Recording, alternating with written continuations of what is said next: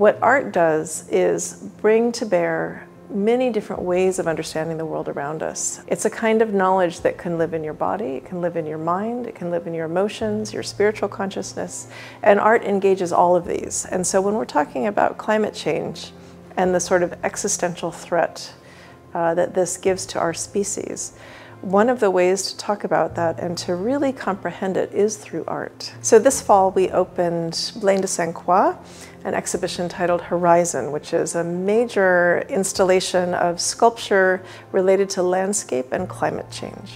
So the artist works with scientists and he learns the urgency of the situation. He feels it in his body. He's in the landscape with the scientists, interviewing them, understanding what they see, but also understanding the experience of the people, say, living in the high Arctic who are being affected the most right now. One of the most wonderful things about a university art gallery and art museum is that our teaching mission is the leading mission. We can offer this space that kind of knits together the public conversation about climate change and the academic conversation about climate change, because what that does is allow the students in this university and our students in the world to have this perspective that they can then take into the next generation.